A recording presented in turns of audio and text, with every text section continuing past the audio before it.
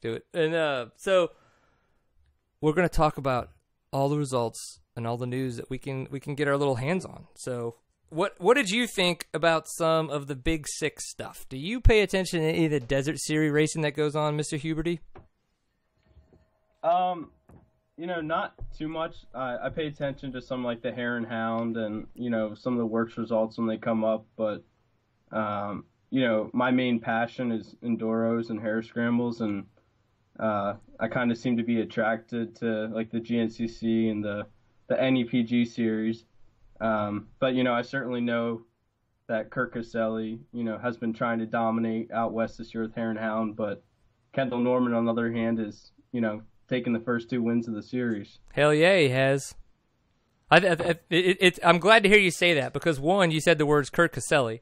Because I think anybody in off-road, Dominator. Yeah, anybody in off-road should be a fan of that man for sure. And then, of course, you're talking about Kendall Norman, who last year pretty much didn't really. I don't really know if he didn't have a ride, didn't want to accept a ride, but he just kind of did his own thing last year. Maybe he needed a break. Everybody needs a break every now and again. So, but the Big Six is obviously a little bit of a different series, a little bit more local, not as big as the Hare and Hound is. More local to Southern California. Some names: Evan Kelly actually got first place this past weekend, and Nick Stover, and then Andrew Delgado Jr. The only thing I know about Delgado, not person-wise, but the name, is that it's a community college in New Orleans. No, there's more to it than that. So, is there? Do you know more about this? Is this an age thing? Am I missing something here, Larry? No, not at all. No? But Okay, that's fine. It's not a community college. You mean the community college was probably named after something else? Could be. This is ridiculous. Man, I hate knowledge. It just gets me every time, I'm telling you. It's just worthless. So, where did that come from? It really is, though. It really is, which is the weird part. I mean, I told you, I did grow up in Louisiana. It's awkward. But, so Zach, if you were able to head out west and do a desert race, what bike do you think you would ride? Ooh, I mean, you could start with KTM because we know that that's the truth. I mean, I really like the 200 engine, but, in open races, there's not enough motor to pull you, at those kind of speeds. So, I would probably have to go with like the 450 XCF. I think that's a great base model that KTM has made, and, it's been proven in multiple areas. Have you rode the new 500 yet? I have tried that. That is definitely a tractor of a motorcycle. Yeah, I bet, dude. I bet. I've never ridden the 500. I've ridden the 450 a couple of times. I rode a 505. I know the engines have changed a little bit, probably the transmissions as well. I don't know. 500 Super 13, and it's okay. It is a tractor. Man, where'd you ride that at? At KTM demo days. Oh, where was that at Brian Story's place? Where was that? Actually did it at Oak Hill. Oak Hill? The motocross, man. Motocross. But it didn't matter. What are you doing at a motocross? Tractor, dude. Look at you. Tractor. He's like, I would jump those jumps if I knew how. Dude, don't feel bad. We'd be out there looking at them together being like, I don't know what you're supposed to do on those. No. We're off-road riders. We don't know what the hell's holes in going the on. rail. Yeah, exactly. It's like, that's why you put the flags when you make the off-road course that go through the jumps and not over the jumps, right? It was awesome. Yep. I think tractored in the corners. It was absolutely amazing. Yeah, I don't know what I would ride out west. I don't think I'd ride a 2-stroke, and if I did, it would be a 300, just hands down. Or probably the XCW, just so you could just freaking move. But I don't know. 4-stroke. Chris, what Kurt Caselli rides, that's what I'm gonna ride. Right? Yeah. That's what I'm talking about. All right, before we talk about a little bit of the national enduro news, because of the fact that Mr. Zack Huberty was there this past weekend, the LACC, so another kind of local race for us, started up this past weekend. In round one, they had their Spring Creek MX. So Forrest Smith, who was actually their winner for 2012, took the win this past weekend. Michael Williams in second, and Jason Harvey in third. Those are all fairly big names on, I guess you would say, on the southern kind of Sarah circuit for enduros and hare scrambles, and kind of the southern United States. It's unfortunate that they don't get a chance to travel too much. Yeah. To see how they would do. Yeah, because you'd think going to national, they would be actually in there. Exactly. No, and I would love to see them. I know we'll definitely see them at the Acadiana National, which is going to be in April. Zach, are you going to be making it down for that? Unfortunately not. It's just too far with college. It's a heck of a drive, dude. What I could offer to you is you could ditch the Offroad Viking team, and you could fly down here, and I would drive you in my seat time rig. I'm totally killing. You don't have to ditch Offroad Viking. You can stay with us. That's Class A ride. Come on. Yeah, seriously. I'm a double A rider in Texas. In Texas. Yeah. No, he says Texas. That's Texas, Louisiana, Arkansas, Oklahoma, New Mexico. It's a circumference here. So what that really means is I'm not top 10 anywhere. That's what he's talking about. You know, it's quite unfortunate. So I try to ride really fast and still get my ass kicked. It's horrible, but it happens. You look good in the GoPro videos I saw of you. Oh, did you? Especially when I hit that guy and fell over. Did you like that too in section 1? I didn't see that part, but I saw. Maybe I should have kept my mouth shut then. I don't know. I saw some of the wide open sections that you were riding. I mean, it looked like a blast to me. Oh, dude, no. I think you're probably. No, not Cole. No, he's talking about me at Cycle Land. So shut your face, James, because I did beat you there. I know, I didn't. I was gonna say that I did, but I didn't. Notches is awesome. It's a beautiful, fun, fast track. Yeah, dude, that's definitely one that you should come down for if you're going to come to Texas, because I have a guest room, so if you want to come down and try to get fast, I know Cole Kirkpatrick. I mean, I'm not telling you I could actually get you to meet him, but he's around here, so you could definitely hang out with him if you wanted to try. I'll try. All right, cool. Okay, so now we're talking about some Texas stuff. We'll bring it into some of the results that happened with the TCCRA. Started up. I mean, so we had Cecil Parker on. If some of you guys don't remember that, you probably had as much to drink as he did. So he was in a good place. Yes, you know, he was. That's allowed. That's allowed. He's an adult. He can do whatever the hell he wants. Middle of the week, not race Yeah, weekend. especially on seat time. This is kind of how it goes. So Caleb Ramsey got first place, and then we had Austin Henderson in second and Cody Beck in third. Now, because I know these guys, it's kind of hard to not just completely talk about them that much. Caleb Ramsey, obviously a very, very talented rider, had quite a number of championships, actually, between TCCRA, Toro, and others. Great kid. We raced 125 Expert together for years. Yeah, you're 30 years his senior. Probably. Yeah, maybe. Yeah, probably. But that's okay. age is nothing. Yeah, I'm not going to make fun of you because you could probably still beat me. No.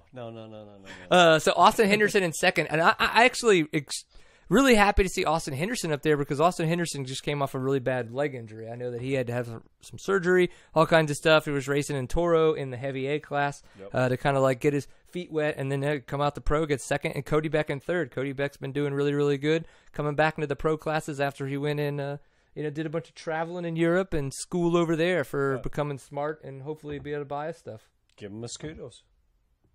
Oh? Kudos. Oh, Koodles? I was thinking you said Scoodles. No, I thought you said Skittles. Okay, give him Skittles. Yeah! Cody Beck, you get some Skittles, third place. You're the best guy ever. No.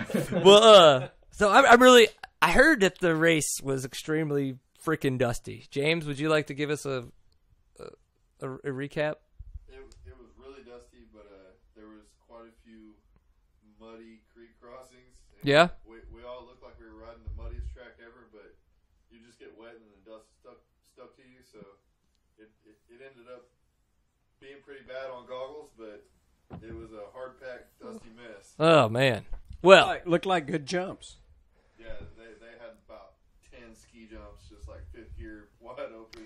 that's the way they had them last year, too. They kind of like, some of them were creek jumps, and some of them were, you know what's crazy? I hit all of those last year.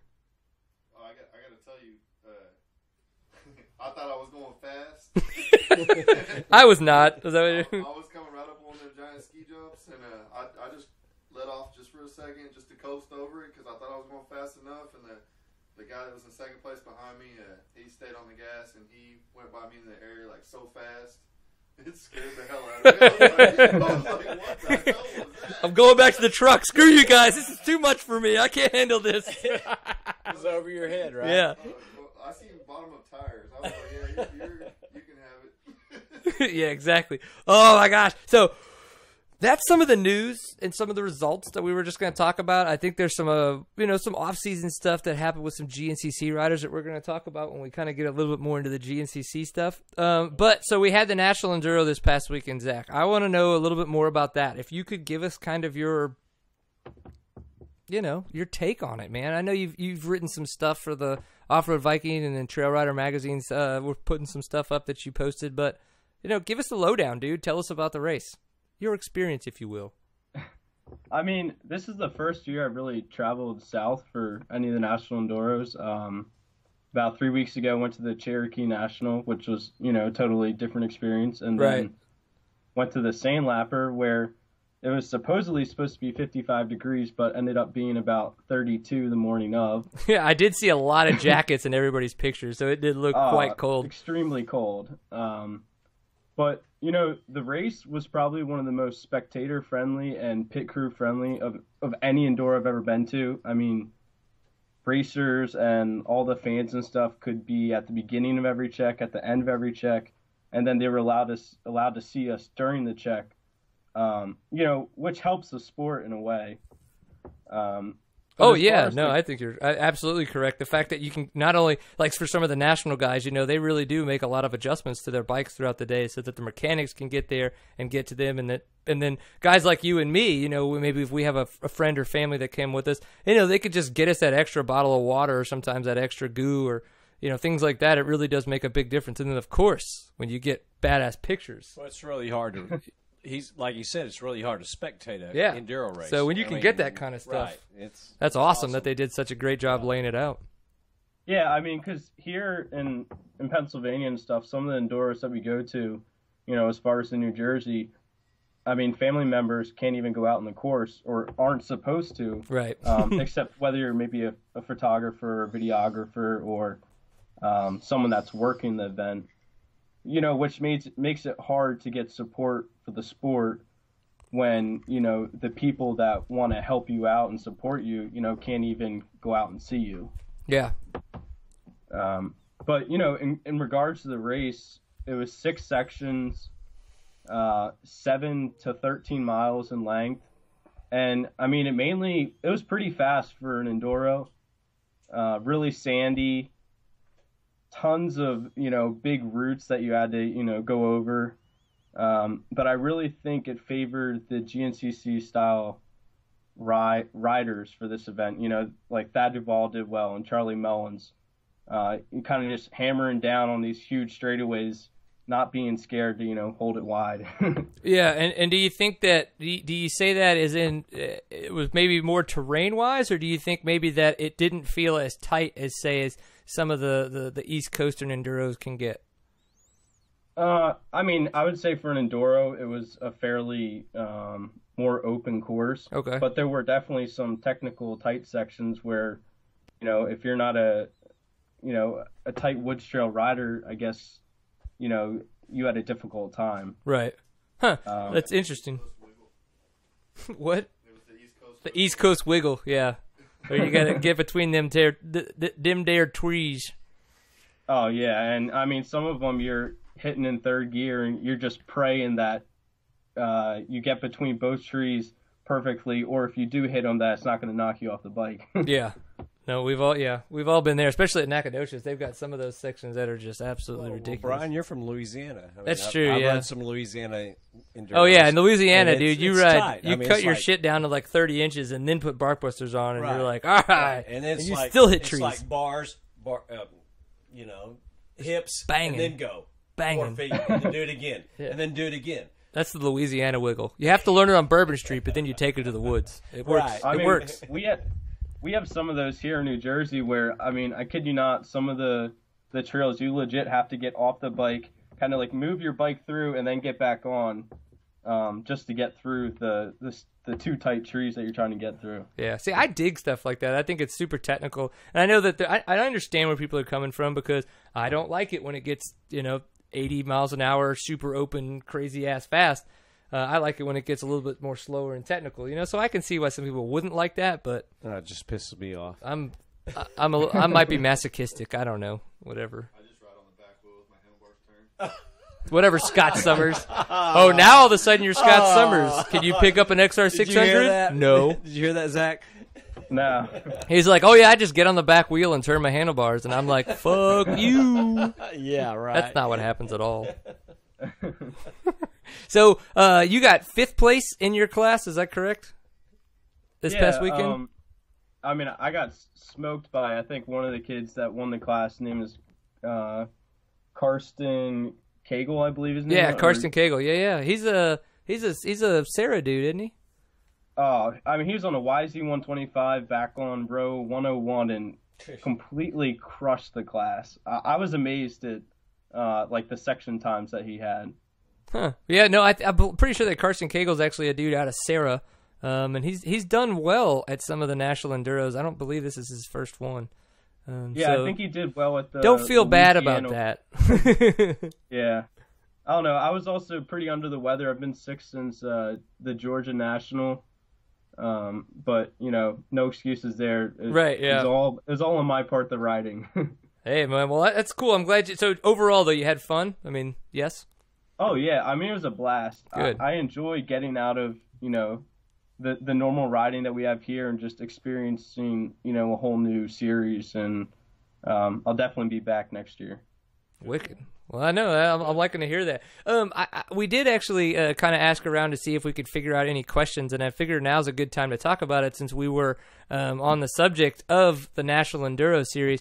We got in touch with Tanner Thompson. He emailed us a question kind of asking us what we thought. I know that Zach's got it printed up, and he's going to go ahead and read it to us just because he's the one with the literary voice. He's the one who really sounds professional when he talks. We're going to let him read it. We'll figure it out, and we'll talk about and see what we think and our opinions might be on what he has to say.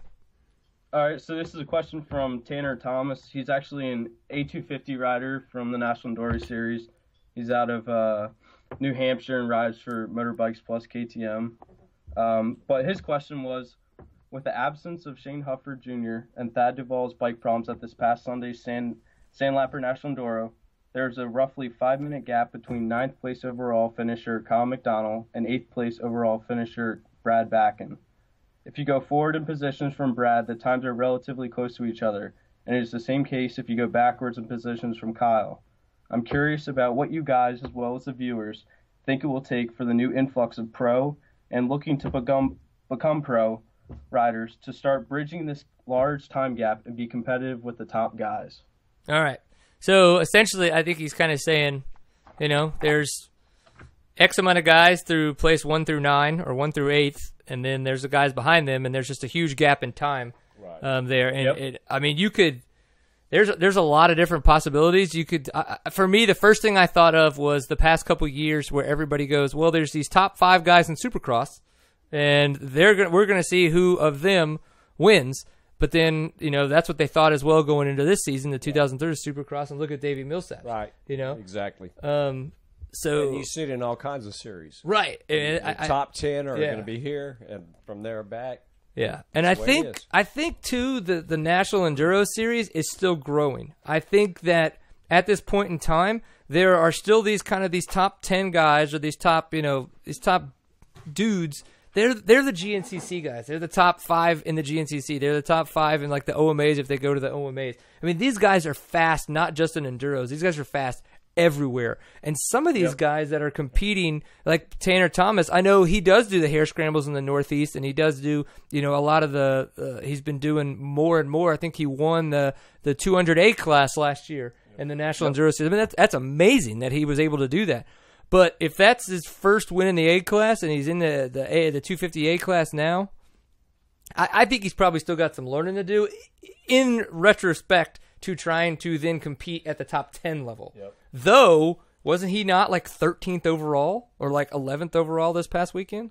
Well, he did have a 10th overall last year at, I think, Rattlesnake National Enduro, which is fairly rocky compared to. I mean, that's solid for where it's at. Yeah. But I really. Go ahead. What do you think, man? I want to know what you think. I mean, I really think it comes down to two things. One, the whole fitness side, and it really depends on how much time these racers are putting into, you know, the training areas. Right. As far as, you know, whether they're cycling, working out, swimming, you know, all those different, you know, various, ways to get the cardio up. So, I mean, if you look at the top guys in front of them, they're all in probably some of the best shape they've ever been. And then the other side is just the support, whether it's technical support, suspension, engine. If you look at all those guys below, they're pretty much doing it on their own. They're kind of getting some support through local shop, but they're really relying on their dad or a good friend to take care of all the bike work. Versus the people in the top 8 overall, they either got a mechanic or factory, technical support, helping them along. Yeah. I think absolutely valid points. I think when it comes down to training, these guys, some of these guys too have been doing this. Look at the Axeman, Paul Whibley. Now, obviously, he's not the National Enduros right now, but that dude, he goes anywhere and he's like kicking ass and taking names. But he's been doing this for a really long time. And I think when you really go look at Charlie Mullins, somebody that's been just dominating the National Enduro Series this past year, 2010, absolutely kicked ass. Was unfortunately hurt, but in 2011 he won the XC1 class for GNCCs. Guys like that, they have been doing this for so long, and I think like a guy like Tanner Thomas, it sounds like he's really started to come into his own speed in the past 3 years. I think when he's been competing in the National Enduros, I think he needs to keep with it. It sounds like he has not hit a plateau, and that he just needs to stay healthy and stay consistent, because it's obvious, you watch guys that get injured, and that takes 6 months, 8 months off, and you just riding, period, and then you've got to rehab, then you got to come back. So you're not gaining any speed. You're just trying to find that speed again. No, I think he's future. Yeah, he's definitely future. Yeah, I know. I would love to see him come to Texas and see if he could get on Coles Row and see what would happen. What do you think, James? You think he will be at Texas. Ooh, buddy! But he'll have his own row because he placed, I believe he's 10th or 11th overall right now in points. Right. Okay. Now I have a question about the way that they've changed up the points in the row system. Now when they change your row, is that per the last race or per your current point position? I believe for this past weekend's race, it was just for like the first race's position, like how you did. Mm-hmm. But I believe from now on that they're doing it based on the points overall that you've accumulated. Okay, that makes complete sense. And yeah, I just honestly, we've had some people ask those questions, and I was like, every time I reread their press release, I just honestly felt more confused. So just maybe bad wording on their part, maybe bad, English on mine, whatever. So we'll figure it out. I've been meaning to go back and, look over that press release. I was just thinking about today, where will Mike Lafferty, what row will he be on next week or the next Enduro? Yeah. Just trying to see how they calculate it, because some of those guys that were, had pro rows before last year, now they may not have a pro row coming up. They may be, further back on row 45. Right. Yeah, and that would it's interesting, but Charlie Mullins, he was what, 31? Yep. The first one, and kicked ass. Now he's on 21 and he kicked ass. I think you just got to turn the throttle and ride harder, right? That's what I would do. But I think the first Enduro actually favored the later row, and last weekend's Enduro favored kind of the guys up front. Really? Okay. From my opinion. Yeah, and what row were you riding on, Zach? I was on 45. 45, and do you typically ride that far back, or is that unnormal for you? I just try to stay out of the pros way, so that's why I picked 45. I figured that'd be, with the last pro riders. Yeah. See, I'm just the opposite. For whatever masochistic reason, I like doing like 15 to 18, so that way in the really, really long test sections, at least 1, 2, and 3 will come blowing by me, and I get to stay on their ass for at least 5 seconds and just be completely enamored and really enjoy. 1-200. We were running 9 through 21. That's where I stayed, 9 through 21. See, it was part of it. You get to watch that kind of stuff, and I like that. But someone comes by, you try to tag in and train with. Yeah, absolutely. For at least 3 turns. Yep. That's a good goal, I think. 3 turns, I can do this. At least, yeah. Yeah, I enjoy doing that in the local series, especially where some of the speed is similar or maybe, a little faster, and just seeing, how much further can I keep within this section. Right. And then try to do that throughout the whole race. And, you end up doing a lot better than you would without them behind you. Yeah. Yeah. No, I think you're absolutely right. It looks... Just test yourself. Yeah, absolutely. Okay, so Charlie Mullins, first place. He's got the points, obviously, because of the fact he's got 2 firsts so far. That was Sandlapper Enduro was round 2 of the National Enduro Series. We got Mike Lafferty in second, which he was on his new Husqvarna FE350 opposed to his yeah. Oh yeah, wow. Way to go, Brian Husqvarna, you idiot. But so him on his blue KTM with his FE350 is pretty impressive. So, and then of course Thad Duvall on his 450 Honda. Was it on his 450 or 250? It's a CRF 250. So he was on his 250. Look at that shit. It's a good thing I asked. Yeah, good for him, man. He went to it because I think he thought it would be a little better in the technical woods, and I think he also mentioned that he was able to ride a lot more aggressive with it versus kind of trying to tame the 450 and all these tight wood sections. Right, that makes sense. I mean, it sounds like a lot of the reasons that Mullins went to the 350 this year as well. Yeah, so, exactly. Look at these guys changing it up and being awesome. Maybe I should ride a 4-stroke. That's probably not going to change much, is it? No. It's unfortunate. It's unfortunate. Okay, well, I know that we've kind of like gone through some of the results. We're gonna see about talking about some of the GNCC stuff that's coming up. We've got another little friend of ours that's gonna come jump in, but we're gonna try to call in really quick Jeremy Saylor, who is going to be the producer of the GNCC for 2013's the GNCC webcast. He's going to kind of give us a little bit of a rundown on what's going on now.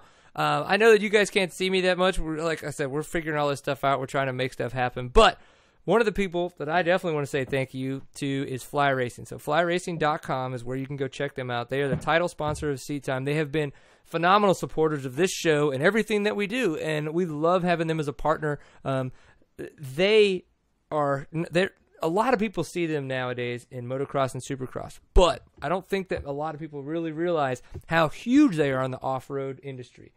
I mean, it's like you guys sponsor more off-road series, I think, than any other, gear manufacturer out there. And you guys don't. So, yeah. I mean, off-road is our thing right now. Yeah. We are pushing very, very hard on off-road. Yeah. So, I mean, if you want to help support people that are supporting our industry, opposed to maybe going, oh my gosh, that's the coolest shit ever, or whatever. I mean, you want to support Fly Racing. I mean, you want to go to flyracing.com, maybe go to your local dealer, check out all their stuff. I mean, obviously, Andrew Short and Trey Kennard look fantastic. No. But that's Supercross. No, but that's what I'm saying. But truly off-road. But that's what you want to get guys like me and Zach look fantastic in Fly, right? I mean, we look good anyway, but right now we look good in Fly Racing. So I don't know about that, but yeah.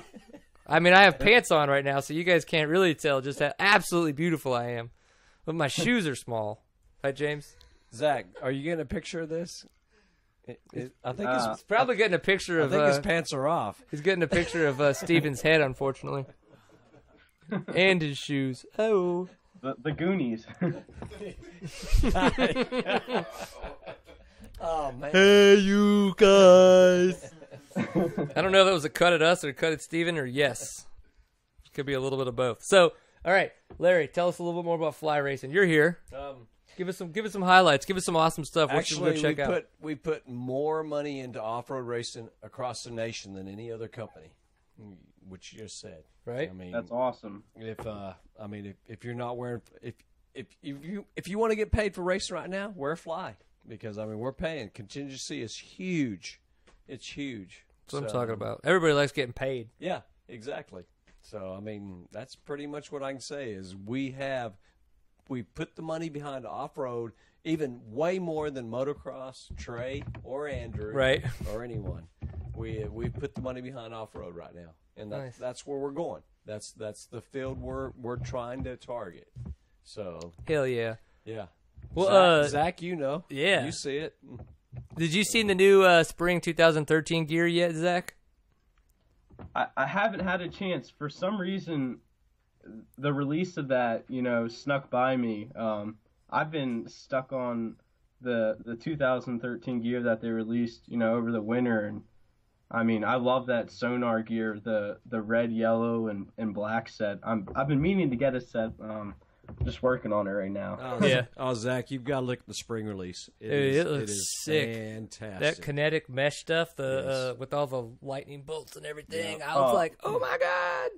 Yeah. The new ads that they've made over there are so sweet. With all the lightning bolts, like you said, and I think their new background ad for their Facebook page is just probably one of the best ads I've seen in off-road. Yep. I mean, like I said, we're trying to stay cutting edge. There's no doubt about it. We want to keep up with the Jones. Hell yeah. And blow them away on top of that. And we're giving y'all the option to get paid to race. I mean, I think that's not like a bad idea at all. It's huge right now. I pay myself to race. Okay, so so Brian, there's a lot of people that take me serious in life. You shouldn't be one of them. So stop right now and listen to everything that I have to say. All right. Well, I know Steve is still trying to figure this stuff out. We're kind of throwing this on him right now in the mix. So, Larry, I know that we talked a little bit about seeing how we could shoot from the hip on this. So if we could swing it out and bring in Mr. Garrett. Yep, I agree. And we'll talk with Garrett for a little bit. And y'all need to hear this guy. And then that way we could talk with Jeremy as well about the GNCC stuff that's coming up. And Garrett is actually he's with Motul USA. And he actually has he helps sponsor through Motul, helps sponsor one of the larger quad teams that's going to be competing in the GNCC series this year. So I think it'll be good to learn a lot more about them. So good. We'll swap that out and we'll see how this is going to happen. I don't know. You just turn that thing off, take off the headphones, and he can come sit down in this nice, really warm spot for you. What do you think? I'm all in. All right. I'll talk a little bit about what I did this past weekend because of the fact that it's absolutely hilarious. Yeah, I unfortunately did absolutely no racing, so it was probably pretty boring for the guys that want to just know about all the racing that went on. So instead of go to TCCRA or any of that kind of stuff, I hung out with the family. It's been a lot of stuff going on, unfortunately. So with that kind of stuff, you know, we just like freaking just take some time with the family. I think everybody's got to do that every now and again. It's not, you know, not the worst idea. Had a lot of fun. Made it to a family birthday party on Saturday. We did. I went out Saturday night, hung out with some friends. On Saturday night. I might have had a few adult beverages. So I'm gonna go ahead and tell Garrett right now. Garrett, you probably better hear me, not through there, but that's mainly so you can hear Zach. I see. So can you hear me? I can hear you just fine, actually. Yes. All right. Yes, All right. So that's okay. So tell me, what about your weekend? This past weekend we did the Grand Am race here in Austin, Texas, at the new COTA facility, the Circuit of Americas. Oh my gosh, that's the Formula One place? Yeah, correct. So you were down there? Yeah, they built it specifically for that. It's an amazing facility. They've done a great job. Can't wait to see MotoGP and some two wheels there here coming up in a couple weeks. So, one of our teams actually won two of the different disciplines that they have. So nice, quite exciting. And now I'm happy here with you guys, hanging out. Yeah. We got in touch with Larry, but like I said, we had some. We were going to have some different guys on, some local guys and some other guys sign in on the internet. But unfortunately, just the way it went down, a lot of stuff come up in other people's lives, so they couldn't make it. So we got in touch with Larry. Larry would come by. He's like, "Oh, I've got our buddy from Motul USA in town. Is it okay if he comes by?" I was like, "Absolutely. Let's have him over. Let's talk and let's go through some of this stuff." So you're involved with Motul USA, a lot of the marketing stuff that goes on, and you guys are major sponsors of one of the ATV teams that compete in the GNCC series. So can you tell me a little bit more about that, how y'all's involvement with that team, and kind of what you guys are looking forward to for 2013 in the GNCC series? Sure. So we have a great relationship with Can-Am, let's say. Okay. We started off with them in the Work Series on the West Coast, and we were reached out by Jimmy Odell, which is the motorsports manager, let's say, with Can-Am. Okay. And asked if we could help out. The team is called JB Racing. That is run by Jody Batesman. Excuse me. And they have a huge effort going on. They're actually going to be their factory support for Can-Am this year. Wow. They're going to have a factory 450 team. They're going to have a side-by-side, a couple guys going on in that, and also a 4x4 racer as well. So that's a lot of stuff going on. Yeah. So it's a little bit different than two wheels, but we're excited to see how it goes and see how the East Coast swing kind of goes, it's kind of our first. So this will be y'all's first endeavor onto the East Coast. Yeah. Mm-hmm. I mean, well, I've been with Multiple for 5 years, and it's since then it's been our first endeavor.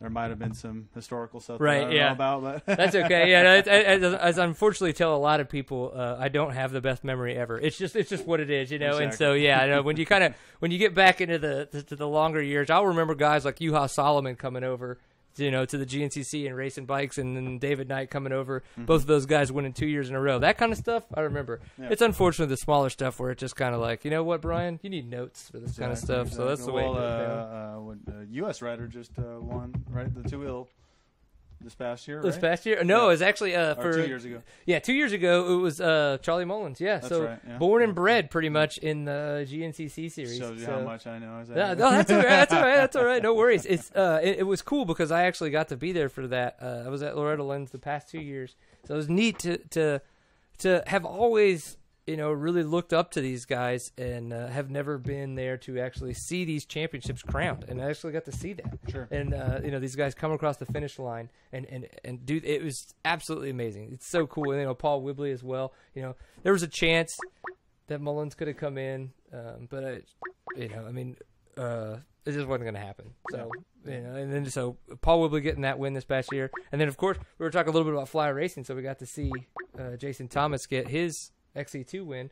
Stuart Baylor was going to try to beat him, but unfortunately what comes to find out, his navicular bone was broken collarbone, all kinds of crazy stuff. It looks like somebody's holding a finger up in the air. I have no idea what's going on. Steven, what does that finger mean? Well, not the middle one. What's the pointer finger mean? I'm holding Jeremy up here. We've got him on video chat trying to join the other chat. We're watching it right now. Uh-oh. Somebody's watching it right now. It sounds horrible. We can hear people. Hey. Hey, Jeremy. I don't know, Steven. Are you still supposed to be holding him up or not? We're just going with it? Hey, just tell Zach we'll call him back, and we'll take Jeremy for a little bit, and then we'll get Zach back on and talk about some more GNCC stuff. Okay, that'll work for me. Right? He can hear you. I'm here. Yeah? This is Jeremy. I'm still here. I can't see his amazing outfit. He was supposed to have a great outfit on for me, but Steven is just not letting that happen right now. That's really unfortunate. Is it? Oh, man. Hey. He's thirsty. Come on, Steven. Your head's really big. Taylor Media. Dude, what are you talking about? This is like an advertisement for yourself. Yeah. You have a cloud. You have a brain cloud. Right. You're like, hey, what am I thinking about? I'm thinking about myself because I'm egotistical and I drink beer and I'm awesome. I am awesome. I mean, I didn't say you weren't awesome, but come on. Steven, you got to switch this so people can see this crap. Yeah, there you go. I mean, I'm not going to lie. Steven's doing a phenomenal job of running the show, but at the same time, he's sucking. So we're trying. We're getting a big FU. It's unfortunate. So, Jeremy, we have had some bandwidth issues. So if for some reason I am like, holy shit, we're having more bandwidth issues, that just means that your video is kicking the fuck out of my AT&T shitty service. So I just want to preface that it's not my fault, but it is my fault. 10-4. 10-4. AT&T would appreciate that. We'll call them tomorrow and tell them about their system. You're going to talk to somebody in the Philippines? Yeah. I would love to talk to your manager. My manager does not speak English. Be like, fuck. Okay, so the reason why we have this fantastically gorgeous man from Taylor Media on the show is he is the producer for the GNCC webcast. So him and I actually got together last year when they were trying to do some of that stuff, and we hung out at Loretta Lynn's. We got to meet. We got to hang out and do that webcast. He had helped out with some other ones as well before. But he is going to be, I think, bringing what sounds like a phenomenal, like huge front of awesomeness to the internet for 2013 with the GNCC series. So please give us your rundown, give us your recap, give us your knowledge on what you guys are going to be doing for this year. Well, ever since the Loretta's GNCC wrapped up back in November, we've been pretty much nonstop on this webcast stuff for this year. And we've been scouring literally the entire world, figuring out how to bring the best technologies over to the GNCC series to make not only a webcast happen, but a webcast happen in HD and be able to bring live footage back from the woods to a central production area where we'll be able to broadcast out. So we literally have a guy coming over from England with this antenna system that we'll be able to run cameras through the woods and bring them back to wherever our production trailer is going to be around the finish line. And then we've got Rodney Tomlin, who's been the voice of the GNCCs for a number of years now. He's going to be the play-by-play guy for the webcast, and we've got a few other people involved, and it's been me and Carrie Bone from Mainstream Media, and it's just been a kind of our winter project. And Carrie Russell and everybody at Racer Productions, they want to make the Racer TV website be a portal for all types of racing. So it'll be live GNCC, it'll be the GNCC, the regular shows like they used to do, and ATV motocross, and they're running some California series on there right now, and just a ton of awesomeness. Boom. On Racer TV. That's what everybody wants to have. Yeah, we need that set up here. Yeah, we need that set up here because this is. I'm not gonna lie. If somebody sneezes funny, this shit's gonna go offline. So. Yeah, we have this satellite dish that's coming from a company called TotoCast, and it's the same satellite dish that a lot of news agencies are using, and we're going to be shooting it up on K-band. If anybody's been around long enough to remember the old huge satellite dishes you used to get at your house. Yes. Yeah, well, now people are using that stuff for doing internet broadcasts and microwave stuff back for news agencies. And so we're going to have internet service, and we're going to be streaming the video over this K-band connection back to TotoCast's server farm, and getting these webcasts online. Man, that's so awesome. And so it's unfortunate because I realized when you said that Rodney Tomlin was going to be the one doing the play-by-play that officially means I'm not going to be doing it, right? Well, I mean, you're not down here in the Florida compound with me right now. So no, dumbass, no. I had to come down just like all the riders do and get a little preseason training in. So today, instead of drinking beer in my house in Pittsburgh, I drank beer outside by the pool in Florida to get ready for the season. I'm not going to lie. You got away from the snow in a very, very fashionable way. Yeah, actually, we were getting a snowstorm up there today, so I'm glad. We left Sunday morning and did a little road trip, my wife and I, and stopped in South Carolina and rode our bikes a couple places, and we got down here last night, and yeah, pretty happy with that decision. Yeah, it seems like it. Yeah, no, it sounds like you guys are going to have way too much fun down there. So you guys are going to be able to go to like Daytona, Supercross, and all that fun stuff? We're going to try to go to the Supercross. Saturday for the GNCCs is the practice day for the quads. So we're going to get down there on Thursday to start setting up. So hopefully by Saturday afternoon, we'll have a pretty good grasp on everything, and maybe we can scoot out real quick and go to Daytona Supercross before our first live show on Sunday.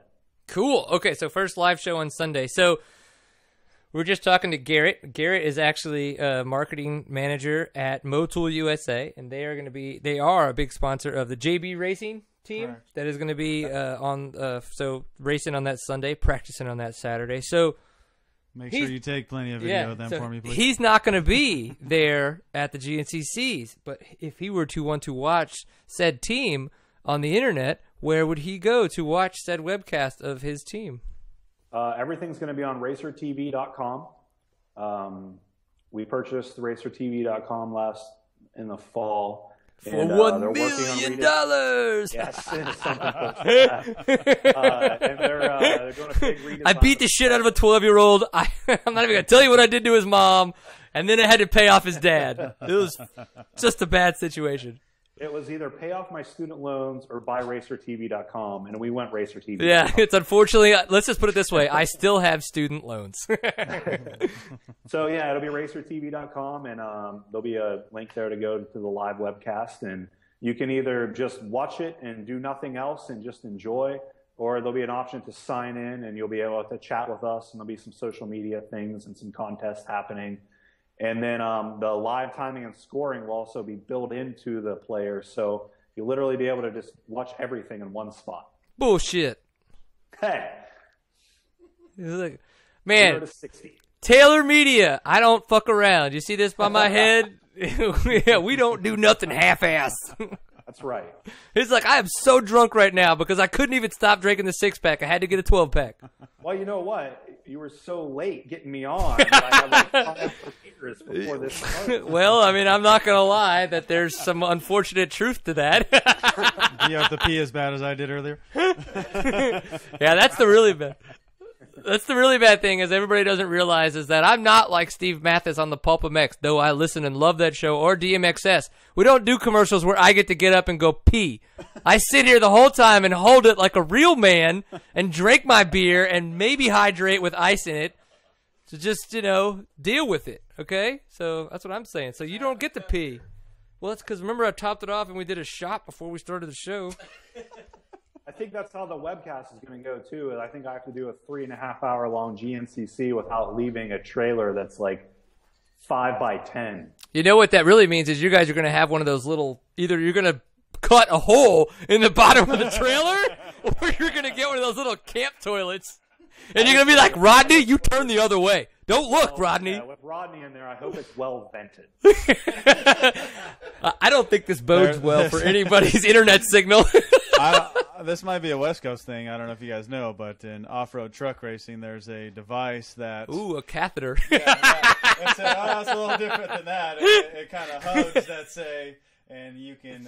Is it anything like docking? Relieve yourself, yes. Is it anything like docking?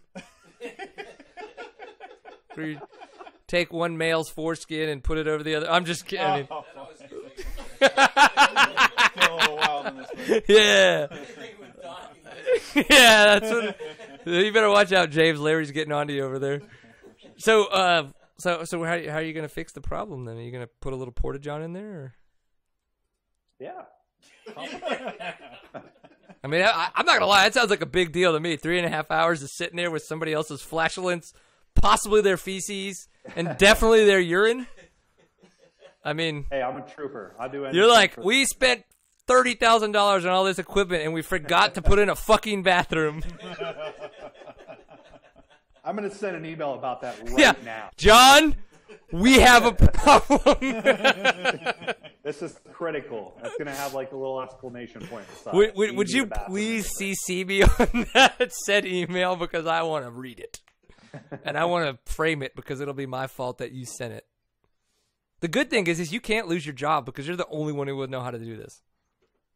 Yeah, I've spent quite a bit of time learning the switcher and learning all this internet stuff and satellite dishes and uplinks and just mind-blowing stuff that I'm really excited to get started on this and see what we can do with it. I like to call it job security. Yeah, there's definitely a little bit of job security built. Where am I going? Nowhere. Yeah, I'm the only one that knows the password to turn it on. So, if I had to guess, it would be taylormedia.com. not have to figure out which of the letters I like substituted with like weird like a $sign or like a 0 or like an @ symbol. I'm just gonna do uppercase Taylor and then lowercase media and did hit enter. Shit. We'll see how that goes, right? I don't know. I gotta fix that real quick. That's okay. Yeah, I was like, but okay. So, what's your last words? Tell us a little. Give us your last scoop on all this kinds of stuff. Are you excited? Are you not excited? Or you peed your pants? Or what's the deal? How do people get excited? Come on, bring it. I'm not expecting it to be perfect right out the bat, but two rounds back to back. We'll do 4 shows in a matter of a week. Right. A lot of trial and error, a lot of learn. we'll get a lot of the kinks worked out of it, but GNCC is going to be really exciting this year with AMSOIL coming on as the title sponsor, and then Can-Am sticking around as the OEM sponsor, and then we've got Rocky Mountain ATV-MC. They're the TV sponsor this year, and so we got some great partners in this, and we've got a lot of great people, and we've been working hard at Taylor Media, and we've been working hard at Racer TV to really make this something that's going to be great for the fans and great for the future of GNCC. As we start to move away a little bit from having stuff on network TV, there's still going to be 13 GNCC shows on the NBC Sports Network this year, but the main focus this year is going to be on the webcast, and we're going to work really hard to make it great. Awesome. So we're excited. It's going to be awesome. Well, I think it's going to be awesome, dude. I really am excited. I hope that not only just to hang out with you again and possibly sneak into your trailer and take a crap just to piss you off, I'd really like to hang out with you again because you are a very, very passionate beer drinking buddy. And well, I don't know if you remember or not, but I did see you at Dallas Supercross. Well, yeah, no, I do remember because I have a picture, and I didn't remember Saturday night, but I remembered Sunday morning when I looked through my pictures. And you actually reverse pickpocketed me. I got back to the hotel that night, and I had a seat time koozie and 2 stickers. And I don't even know how they... You're lucky I didn't put my hand other places, because not only would I just had a good time, I would have taken all of your shit. Like, you would have had no idea what happened. You're like, oh my god, that masked ninja man with the cowboy hat on. What the hell? I just would have given you my radio, and I could have sat up in the stands and drank beer, and you could have went down and cleaned up. Well, if you would have been taking my place, you'd have been having whiskey. Oh, well, even better. You're like, let's step it up a notch. I'm not going to lie. Everything I drank, I as well kept in my waist that evening. Because Jerry Jones could take a lot from me, but he's not taking all my money just so I can have one drink. So, yeah, that place was nuts. Yeah, it's pretty crazy. All right, well, dude, we thank you very much for coming on. This has been fantastic. You're always a fun dude. I look forward to seeing you in person again. Obviously, we could do this anytime because it's the internet. And on the internet, we do whatever the hell we want. Hell of a thing, that internet. Yeah, guys, have me on anytime. I'll be glad to talk GNCC. I love it. Yeah, we're going to have a lot of GNCC talking, so we're going to do it.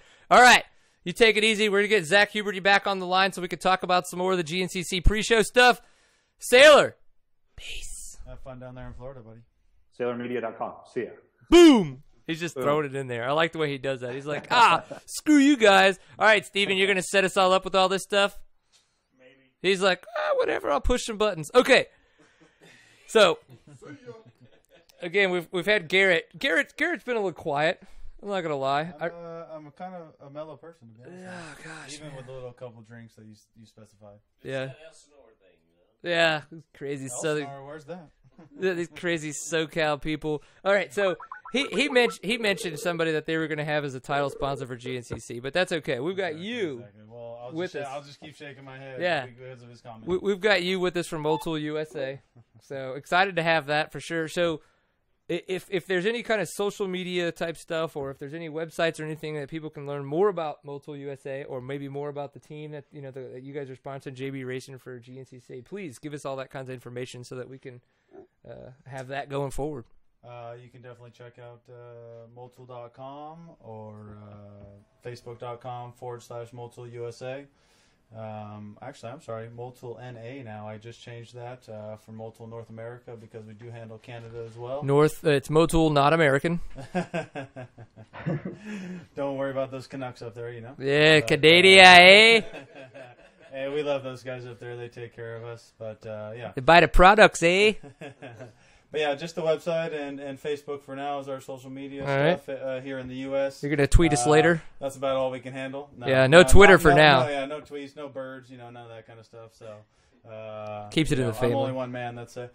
So. Well, I'm not going to lie. It definitely sucks being not that seat time's, the biggest thing ever, but fucking like shit all over the place. Instagram, like, God damn. I'm gonna type about myself. Yeah, it's true. You're like, I'm gonna Instagram a picture, I'm gonna tweet onto Twitter, and then I'm gonna Facebook real hard on Facebook, and then you're gonna update the website, and then exactly. I prefer the website. Just take a naked picture, put it on, and you can dump it on Facebook, and you're done. Just take a naked picture of yourself as a selfie, put it on Tumblr. Somebody else will post it on their shit for you. And you're like done. You don't have anything to do anything else. And then threaten they're going to send it to other people, and Yeah, it's like mom and dad already know I'm fucked up. So once it's posted, it's out there. Yeah, yeah. You may try to delete it, but it's on my computer. So I was told there's a new site for let's say the ladies to take care of their other halves. Well, this might be a moto show, but shit, what's it? What do we got? I mean, I know I'm getting off subject here. I'm sorry. Please but, continue to get off subject. I have a feeling there's a lot of guys out there. I can't tell you the name now, but supposedly is it that dirty? Yeah, a picture will last for 10 seconds, and then it's wiped out. Snapchat. Yeah, it's done. I'll tell you the name. Not that I've used it. Yeah, I follow myself. Snapchat, there we go. Yeah, I take pictures and I set them to myself, and I'm like, hey, I get really let down because I'm like, why is it always guys? And I'm like, oh right, it's always just me. It's pretty pathetic, but Snapchat, there we go. Yeah, you do what you need to do to get by on your Tuesday afternoons, right? All right, so Zach, we've got you back. I want to know your thoughts going into the 2013 GNCC series. Ooh. Just bring it, man. Just bring the pain. Just like however you feel about it. Predictions, thoughts, opinions, whatever. I think Josh Strang's gonna steal the show. You think? Oh, I love it. I love it. Fuck yes. Bring that shit. I love it. I'm in. Talk more. I mean, I was just looking at the Mid-East results today, and I mean, he wasn't, but I think at most, I think it was 2 minutes off of Paul Whibley for the race, and he actually had the fastest lap of the race compared to Paul Whibley. So I think really him getting acclimated to the East Coast isn't hard, and then, you know, his time off from being in the West Coast really hasn't hurt him. I mean, I think he's going to be a big threat. Yeah, on that note, I think he wants it more than anybody else out there. Like, I think, like, you know, after his win in 2010 and kind of the whole Suzuki thing falling apart, you know, he found out from other people finding out that he lost his job, like, you know, with Suzuki, and having to kind of like go, not that he had to, but he did have to go find a team. He needed to make money. So he went to the West Coast. Now that he's coming back, I think he is probably the hungriest son of a bitch out there. That is the perfect person to start off with. So good job. Next. Fantasy GNCC? Is Digital Offroad still doing their Fantasy GNCC stuff? I don't know. I remember that they did it a couple of years ago, but I certainly haven't heard any word Yeah, I haven't either. That's a good question. We're going to have to look into that because I know that Hoop from digitaloffroad.com actually used to run like the fantasy off-road or what, I don't remember what it's called. But yeah, I always got involved. It was like $10 to sign up. You had a chance to win a little mini bike or whatever, like a 110 or whatnot. But it's always cool. We'll look into it. Yeah, that'd be good because he's definitely a good pick, I think. All right, so what else you got, Zach? What, as far as like second, third? No, I mean like other thoughts. I mean, I could tell you that. Yeah, I think you're absolutely right that Josh Strang is the hungriest son of a bitch out there. You know, but I mean, I don't think he's the hungriest. No, or do you think Caleb Russell's the hungriest? I think it's probably Caleb right now. I mean, I think he wants it more than anybody. I don't know. Yeah, I mean that's it. That's okay. We can agree to disagree because that's always fun. I think that Josh Strang's the hungriest son of a bitch out there, but I think that Caleb Russell is probably the hungriest one that's been on the East Coast. Because he just like lost. Like if it hadn't been for Florida, he really would have had the championship. I mean, granted, there's always it's racing, but still. I mean, I would say Caleb is the hungriest, but Josh Strang has the most to prove, I guess. I mean, he was on the West Coast for a year, kind of. You know, didn't really get into the GNC scene except for doing that one race where I think he got, it was 6th, I think. Yeah. We'd have to ask Jason Hooper because that guy's got the memory of a fucking like awesome memory person. I believe it was 6th. I know that Strang was definitely disappointed with that race. He said that, you know, he's been off it so long and coming back, you know, he's really going to have to put in a lot of work in the off season just to get back up to that top level, but I definitely think he's there. Right. Well, cool. All right. Okay. So, do you think Paul Whibley then is this gonna? Do you think Paul Whibley's not going to be able to defend his title, or do you think he's going to put in some good races, or what? I mean, he'll put up a fight. He's going to probably one of the people in the trees is what he's going to do. I don't know about that. No, it's Paul Whibley. He will put people in the trees. He will not be talked about and possibly cut the course, but he will. I'm just saying. Paul Whibley. We all know what happens. I don't know. You're like, yeah. Zach's like, I don't ever cut the course. I don't know what you're talking about. Why would I want to do that? All right, so we've talked about 3 guys. Bad if I do. You feel bad if you cut the course? Oh yeah, I mean, even like at the National Enduro this weekend, there are some fields where you're supposed to go around it, but I mean, sometimes when you just go straight through the middle, you almost feel bad because you're like, yeah, I just cut off 10 seconds off everybody else who followed the arrows. Well, I think that's an interesting point because I've talked to a lot of people. They're like, you're in an enduro, it's arrow to arrow. Like technically, you're not trail racing. Isn't that a pro line? That's I'd tell you what it's called in Texas, but people would just get pissed off at me. It's not what I call them, but it's what other people call them. Do it. It's not a pro line. No, I'm not doing it. Not you, Larry. Him. So technically in an enduro, it's arrow to arrow. It's not trail racing. You know what I mean? So if the next arrow is the next arrow that they put is across a field, and there are really no arrows that would essentially make this turn. Yeah. Straight line to the next arrow, buddy. Line, you know, and I know it. Make it happen. How do you think you get a 23A? But then again, I mean, there's some races where you think you're making a cut. Oh yeah, and no, you're absolutely you end correct. up going the wrong way on the course, or you missed an important turn, and I'd rather be safe and follow the arrows, the way they were put up. Yeah, and you never know too. In this situation, sometimes you could wind up taking half a mile off, and then you get DQ'd because of the fact they know you're like your shit was 2 minutes faster than somebody else's. So. Yeah. All that kinds of stuff. All right, so we're talking about GNCC. Garrett, do you have any opinion about some of these riders? And it's okay if you don't, but you can tell me whatever you want. I'll be honest with you. I know all the names, but I can't throw an opinion because I don't know much about it. I have followed a little bit of the Enduro series because of some support that we've given to, I don't know if you guys know Jesse Grome, I believe. Yeah, you pronounce his absolutely, last yeah. name. Yeah, he did quite well last year as a privateer type racer. So yeah, now he's on the Ampro team, the Yamaha Ampro team. Yeah. So I'm glad he got picked up by that, and glad that we could help him out last year. But GNCC, I'm just in the dark, let's say, except for the ATV team that. All right. That we support. So Zach, not only are we going to educate other people about our opinions and what could possibly go on in the GNCC, but we're now educating Garrett. Yeah. So.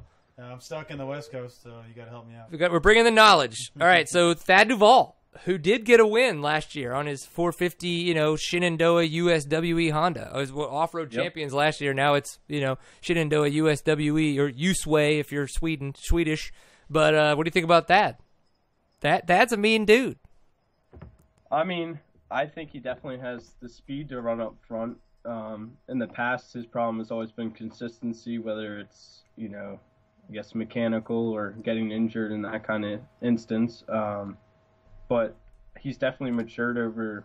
I mean, last year he showed a lot of maturity in how he raced, how he's consistent every weekend, and how he kind of did settle for the 4th and 5th sometimes instead of getting knocked out of the race when going for the first, going for the win. I think he's going to be a top 3 guy this year, and even at the National Enduros, he's turned some heads, especially last weekend, with the different section times and just how smooth he's gotten. Yeah. No, I think you've made a valid point in that, when he kind of came off the Yamahas, he had this like super inconsistent, and that's kind of why they didn't want to renew a contract. He had to find a way to essentially make a ride, and he was able to then have that ride. But I think he was like, holy shit, I have to get it together. I have to find a way to continue to make a living at this. And he got smart about it. And I wonder if that quick education that he had over that off season is going to bring in something new for this year. Like he's had all this time now to really soak it in and be like, all right, I got the consistency thing down. And now he's going to be able to push it a little bit more and have a feel for what is crazy conservative and what is, ultra competitive. It's interesting that you say he's top 3. I don't know if I'd have said that, honestly, but now that you say it, that's smart. I like that. I mean, I don't know for sure, but I want to see it because I want to see these guys fight. You know what I'm saying? Like, there's a lot of guys on any given weekend who could be top 3, which is it's a hard thing to say. At the end of the year, I think that Duvall is going to be 1st, 2nd, 3rd. I mean, it's a tough statement when we haven't even gotten to the first race. Well, that's what trying to go through all this kind of stuff and just we're how have all these guys done in the past? We all know that these guys, they train their butts off now, just like a bunch of the Supercross and motocross guys. It's like, all right, there is no real off season. There's a non-race season. And I think that we're going to really, obviously coming into Florida, Charlie Mullins is on it. Paul Whibley's on it. Josh Strang's on it. We're seeing all these guys race now, and they're not racing into shape. They're there. They may not be 100% GNCC shape. I mean, they race for 3 hours. That's insane. But I think we're gonna find it out. And then River Ranch is such an ass beating. It's just, I mean, the sand. I mean, if you're not wearing chamois butter, you're an idiot. Because What is chamois butter? it's the stuff that you dip your balls in with a 6-pack and it makes you feel. No, it's if you're not into using Vaseline, it's stuff that you would put into your areas that get sweaty between your legs. Well, You're trying to say that baby powder isn't good enough. yeah, baby powder. Oh, baby powder's not good. I get way too wet for baby powder. You need antiperspirant Yeah. for the other side of the body. That's why I like chamois butter, because it's already moist. You know what I mean?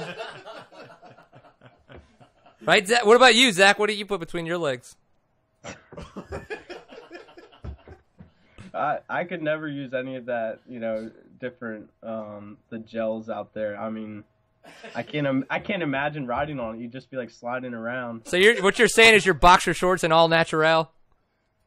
Yeah, I mean, boxer shorts and my fly racing pants, and it's good enough for me. Boxer shorts? What is? Oh my gosh! There's no. Well, that's fine. But really? I mean, like I recently got some like nice bicycle compression shorts to start using. Yeah.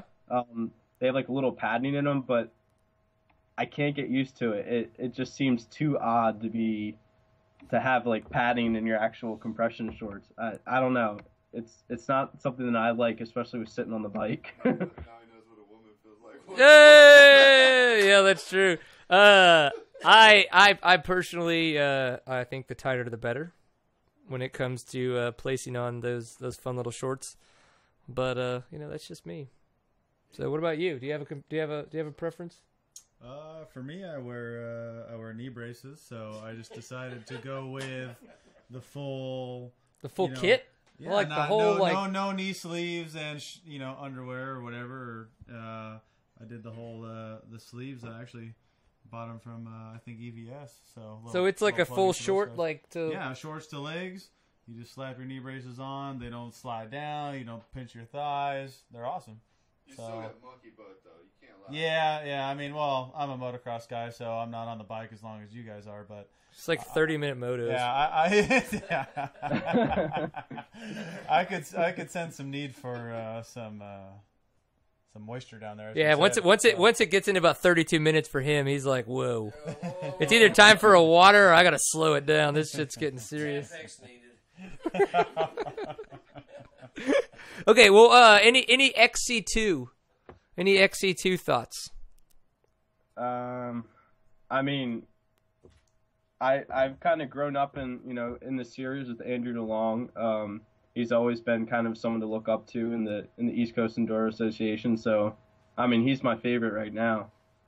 Nice. And, well, I think he's a good favorite for sure. I wouldn't be surprised to see him in the top 3 this year.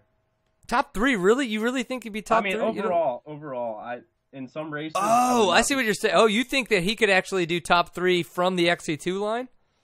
Yeah, in some races, depending on if he's really on it that day. Yeah, for sure. I mean, like I mean, we've seen Stuart Baylor Jr. almost do that. Jason Thomas was doing a really good job of getting up into there. I think Andrew DeLong even a couple times did work his way into the top 3. Obviously, none of those guys ever actually finished in the overall position. But man, yeah, that's a really I mean, good there was point. a couple of times where I think Andrew did finish 3rd overall in a race. Yeah, no, you're right. Yeah, for sure. And there were actually points where him and Stewart were overalling the whole thing from the 2nd row, but that usually doesn't seem to last the whole race. I guess the XC2 mentality is a lot more aggressive early on, whereas the XC1, they kind of ease into it and then really just hammer down. Right. Huh. What about Jason Thomas though? Jason Thomas, XC2 winner last year in his fly racing gear at the time. Unfortunately, he's moved on. But hey, man, he's got a team for doing the XC1 class this year. So, what do you think? I mean, he's definitely a championship threat, and I mean, we'll see. It really depends. I don't know how acclimated he is yet to that 250F that he's riding. Yeah, and he didn't move. Yeah, he didn't move to the. He didn't move to the XC1 class. I'm sorry, I was thinking of Stewart Baylor Jr. when we move into the XC1 class. But he's so hurt. Unfortunately, I think this year's done for him. I think with his second surgery already this year, that he will not be able to defend any of his titles or his enduro title and then his XC2 from the year before. So it's kind of unfortunate, but I don't know. So then we got a couple guys. I think like Chris Douglas is moving up from the A class into the XC2 class. We got Plessinger moving up officially. You know, they did a couple races last year and stuff. Yeah, Grant Baylor, who's been kicking ass at the enduros. You know, a lot of people have mentioned, you know, Stewart Baylor Jr. was so fast, but they're like, dude, look at his younger brother. And it's, you know, you're kind of like, all right, cool, yeah, he's in the family, they're fast. But then, like, he's still not, well, he's like 16 now, maybe? He's late 15? 15, yeah, actually. like late 15s, and he's freaking top 10 in it at the National Enduros. Yeah, he was 8th at Cherokee and then 6th this past weekend and was 4th in the last test. Yeah, I mean, that's 4th. That's ridiculous. Yeah, like, that's ridiculous. So, dude, there's some talent out there, dude. It's going to be fun. It's going to be fun. I'm looking forward to this, especially with the fact we just got off. I'm sorry you weren't able to stay on. We had the stupid issues and stuff, but I mean, we just got done talking with Jeremy and everything, and it sounds like you go to racertv.com, and we're going to be able to get a chance to get a lot of information right there as it's happening. A lot of HD video footage. You know, there's Rodney Tomlin's going to be commenting as everything's going on. We're going to be able to check out all the live previews. I think that's awesome. I did have a chance to help them out last year with a couple webcasts. Phenomenal. I thought it was so much fun. I would only hope to get involved again at some point. We'll see. I don't know. But you're going to be able to watch some of that, or you're going to go to any of the races, any of the GNCCs? I mean, I hope to watch, you know, every single one, you know, if I'm not doing Enduro that day. I'd also like to get to some GNCCs. I haven't been since, I think I was on an 85 at the time. Oh, man, back in the day. Actually, what, that was, 2 years ago for you? Oh, no, that was about 4 or 5, maybe a little longer. Yeah, it was forever ago. Which, it's changed a lot since then. I think when I had gone to the Unadilla race, David Knight, I think, overalled that day. I don't remember correctly. It's either, I guess either 07 or 08 then, huh? Yeah, so that's got to have been 4 or 5 years ago. Like Yeah. He's like, I'm not a mathematician, but Garrett's figuring shit out over here for us. Don't worry. He's our numbers guy. Chime in, yeah, he's our numbers guy. But I mean, I would love to get to some this year. It's just kind of hard with 18 enduros, and then doing some NEPG and hair scrambles and all the other commitments out there. So yeah, we'll see. All right, Steven, can you hand me my phone really quick?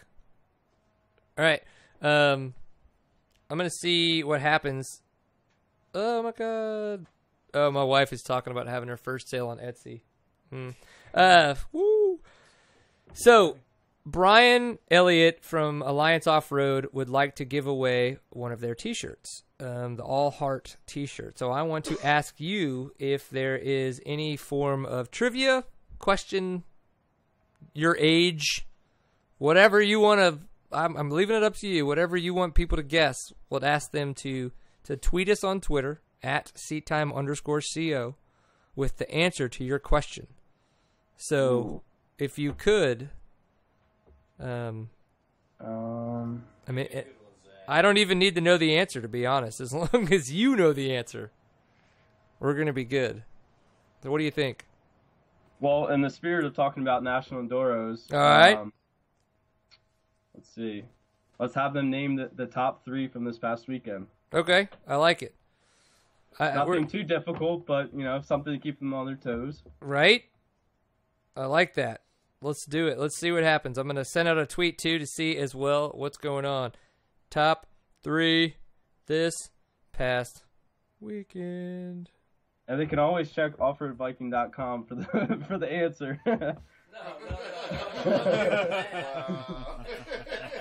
What a dick. Give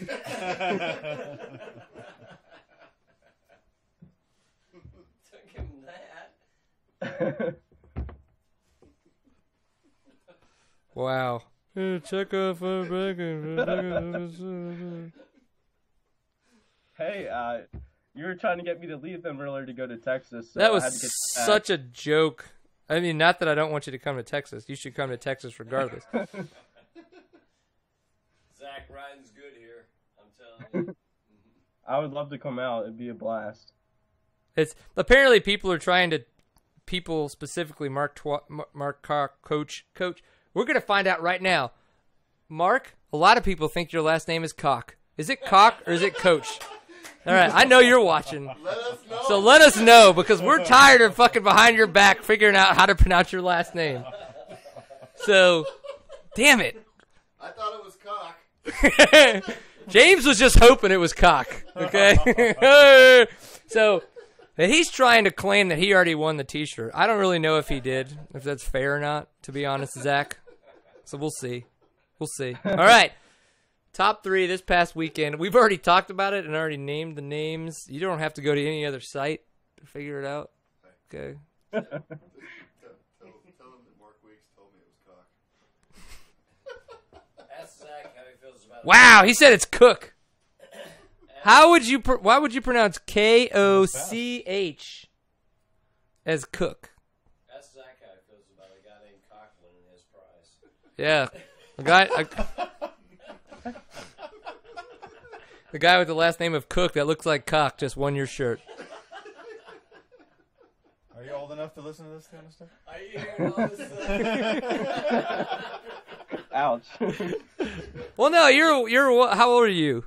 19? 21. 21? Oh man, I'm sorry, buddy. Yeah. Hey, I'm legal. I'm the legal drinking age. yeah, keep those jeans rocking, bud. You look good. 80s 4 years ago? Yeah. He just said 4 or 5. 4 or 5, so I would go with 5. 5 years ago, Zach? 80s? You're off 80s 5 years ago? 2008. Yeah, I think I was 16 at the time. 16. I was 6 years into Texas. I think that was the last. I think 16 was the last year they allowed us for youth, because they started your birthday at the beginning of the year. So maybe I started out 15, ended the year 16. Look at you guys. Why would you test him? Why are you questioning it? Look at that face. He's so cute. This little nick on his nose from riding and enduring the woods. Yeah. No. He's from the Northeast. He's from West what? Westchester, Pennsylvania. I would have been right. Huh? Oh, yeah. Do you know Bam Bam? Oh, I mean, I don't know him personally, but yes, he does live here. So if you can you meet him personally and hook us up? No, with all his pranks, I wouldn't dare to. Does he go to the house and punch in the nuts? Yeah, he's like, hey, all you got to do is bring a hose or whatever, or snake. You know, he's terrified of those snakes. He cries like a little girl over exactly. That. There you go. See, that's your defense. That and huge triples that he's going to case, because at this point he's had his nose broken like 2 or 3 times. So don't do any of that shit. All right. I just wanted to see if anybody would say anything. That's kind of fun. An awkward silence. Yeah, it happens. All right, so some of the people that make this kind of stuff happen, we have to say thank you very much to our other sponsors of Seat Time. So Seat Time is brought to you as well in part of Power Sport Graphics. So thank you. You can go check them out at ridepg.com.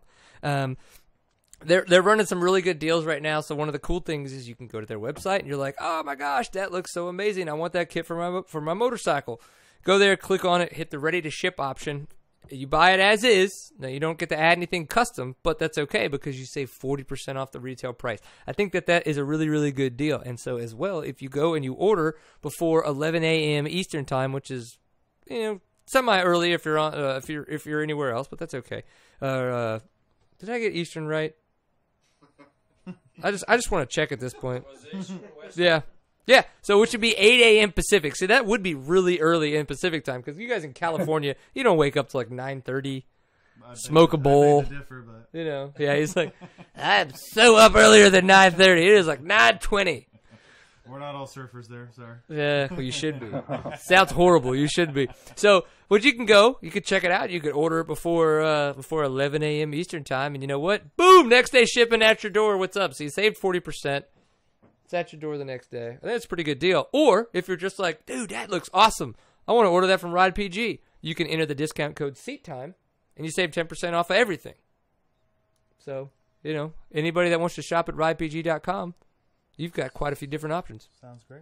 I think it sounds fantastic. So, and then, of course, Squarespace. So squarespace.com/seattime is the URL that you want to go to. So Squarespace, people are like, what is Squarespace? It has nothing to do with motorcycles. Wrong. It's everything to do with motorcycles, especially when it comes to marketing yourself as an athlete. So if you go to Squarespace, you can purchase a domain and set up a website right there with all the software that they have included. So they have they have all the hosting involved, all the domain buying, and as well all the content management systems. So you can go in there and do all your content writing. So if you're writing race reports, you can go do all your picture uploads, all your video uploads. If you're doing anything, you know, kind of more media related, or as well, if you're just like, oh man, I really want to support my sponsors, I'm going to put all this stuff out there where people can find it. You can do that through a website that you build through Squarespace. So I think it's a really good way to do it because you get in there and you really start to become one with the product. You can kind of figure, you're not just totally stumbling through it. They make it really easy for you to go in there and make an exceptional website. You sign up, and you use the discount code SEATTIME1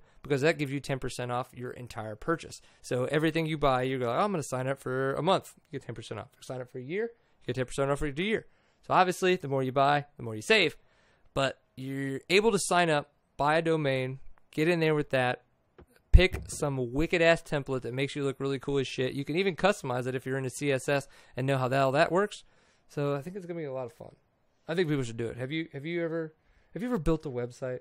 I never have, but speaking it from sounds horrible, doesn't it? Someone that receives race resumes and things like that, or even race results. From what you said, that sounds great, you know, but definitely make sure you send it to your sponsors and that they can see that. You know, we see so many racers and talk to so many that we can't keep track of all of them. So the best you can keep up to date. And a guy who had a mom and pop looking website versus a guy that has a very professional looking website, honestly, don't you think if you look at them, you would weigh in a little bit more on the more professional looking website? If someone sends me a professional resume, let's say, my eyes are gonna be attracted to that. So definitely. The good thing is if you know nothing about web design or web development, you can go to squarespace.com. You can sign up. You can get a free month. No credit card needed. You just sign up, try it out, put all your stuff in. You can even import stuff from all the other blogging software out there. Boom! Professional looking website. Absolutely fantastic. Squarespace.com/seattime. Please use the discount code SEATTIME1 so that way we can get credit because they're a sponsor of SEATTIME, and that's how we pay Steven to be as awesome as he is and make sure that shit happens. So if nothing else, Steven will come beat you up if you don't do it. Thank you very much, Squarespace, for being here. We appreciate it. So again, we had technical difficulties. I really apologize for that, but at the same time, I think we're just trying to have fun. You know, we don't want to take this. We hope that everyone's still watching right now. And if they're not, you know what? Hopefully they're still listening because you can find all this stuff on Stitcher. You can find it all on iTunes if you're just into listening. Zack Huberty, though. You over there, kind sir, tell us where everybody can find you on the internet so that they can be your best friend for life.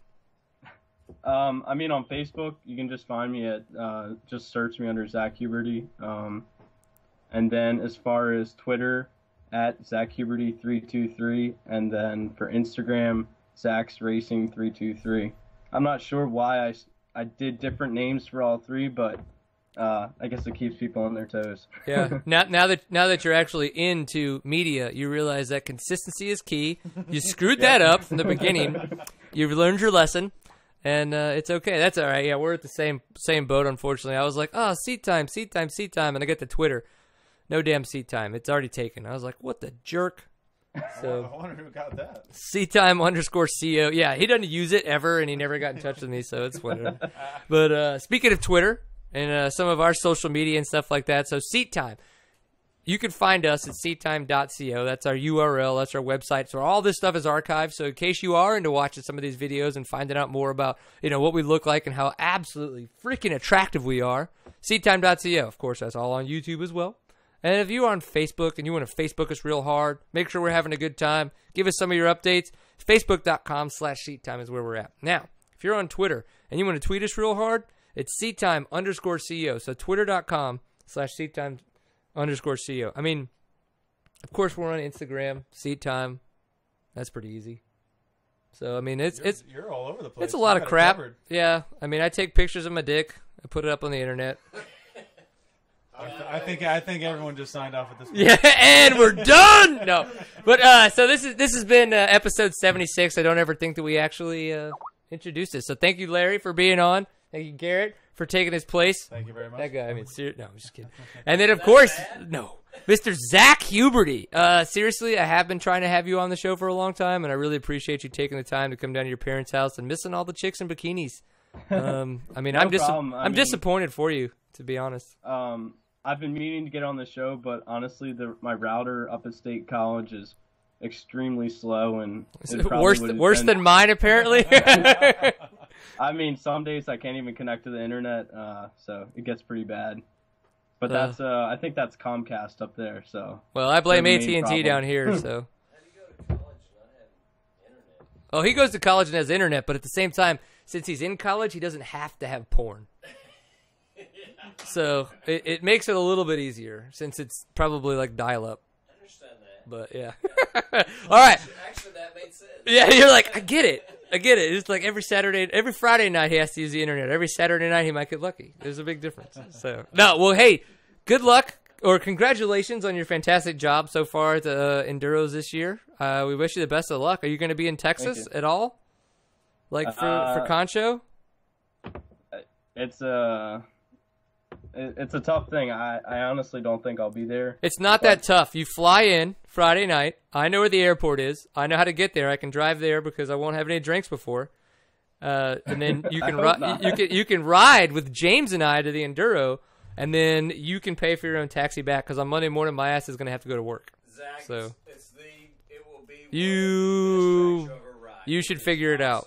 Concho, I am very, very excited for that national to be there. It's phenomenal course. You do not want to. You haven't ridden anything like this in the Northeast. It's the weirdest, shaliest, mesquite tree, rocky awesomeness that you'll ever hate.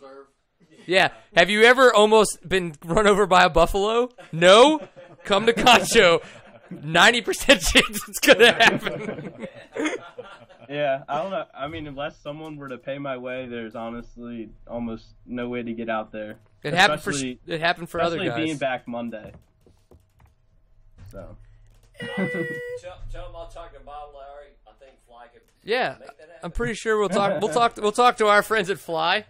That's in the room. I mean, I would love to even come out just for like the media, just kind of go out and write a race report. I mean, I don't even have to race the Texas National. No, I enjoy it just as much as watching it. Yeah, if you're out there for any kind of race reporting, you're race reporting on riding for sure. But Steven and I are trying to make it out there together so that we can actually do some video and then some hopefully some live interviews and stuff. We've got to figure out if it's even possible. We've unfortunately we keep having technical difficulties like this. We're going to shoot ourselves in the face before we actually get anywhere with some of the stuff we have in mind. But you know what? We're having fun doing it, so we're going to keep figuring it out. So hey, thank you for being on the show. Thanks everybody for being here. It's been a freaking grand time. And the one thing you got to remember about Seat Time is you got to always enjoy a pint full of awesome, right? Boom, bitches. Right. Thanks for being here, Garrett. Hold on. Let me get the Seat Time cup here. Get the crown. Cheers. Thanks for having me. Boom. Zach, thanks for talking with you. Thanks.